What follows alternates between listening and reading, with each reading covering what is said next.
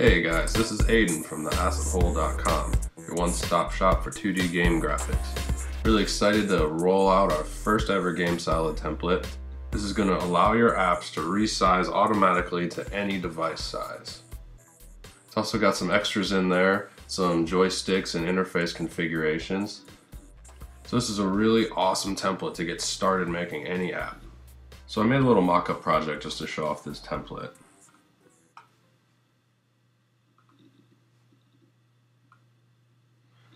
So this whole thing's set up in the iPad screen size, and what's going to happen is when this shows up on another device, GameCircle is going to chop the top and bottom off. So I made a special class of actors that will stay pinned to the top and the bottom and read the screen size and move accordingly. So if we switch these over to the different screen sizes, you see that it's chopped the top and bottom off, but our HUD elements have stayed in the view. So I'm just going to go through these really quickly so you can see all the different screen sizes, and these stay relatively in the same place.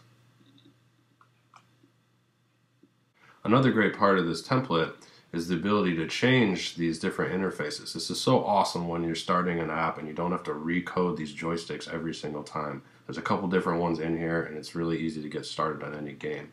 So right now we have one that moves in 360 degrees, and we have one that shoots 360 degrees. And this can be set to a tank turret or any kind of other rotation that you need to set it to. So I mapped this out in a table called user controls. And there's a few things in here. We'll just run through it really quickly. The player one camera control, that's the ability for the player one to control the camera. Max speed, this changes the speed obviously. The joystick left and right, which we have set to true. I'm going to go ahead and turn off joystick right and set it to buttons. We have the option of 1, 2, 0, 1, or 2 buttons. Right now it's set to 0, so we're going to set it to 2. We'll take a look at that.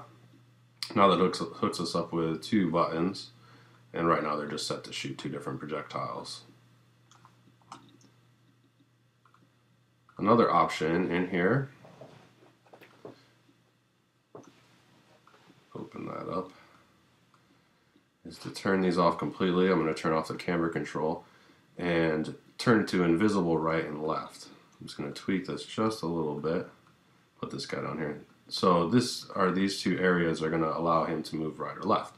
This is really great for like a brick bash kind of game or a Space Invaders.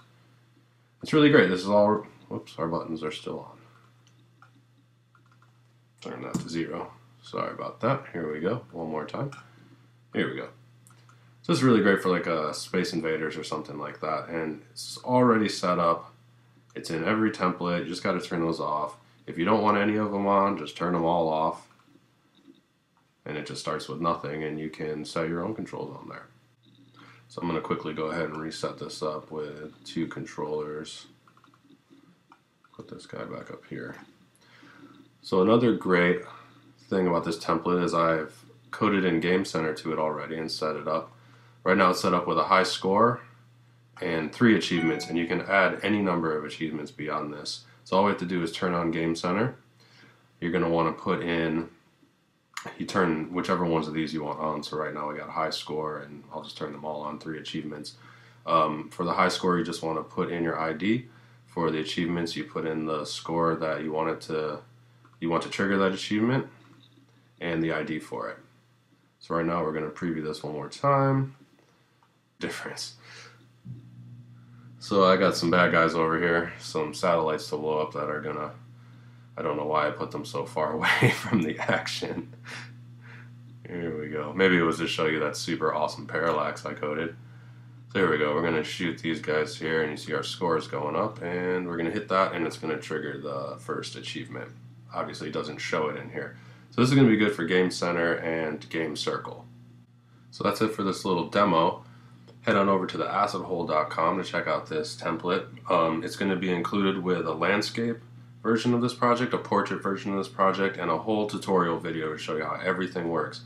I also put tons of notes into this project and labeled everything, so it's going to be really easy to navigate. This is not going to come with these graphics. It's going to come stock and blank.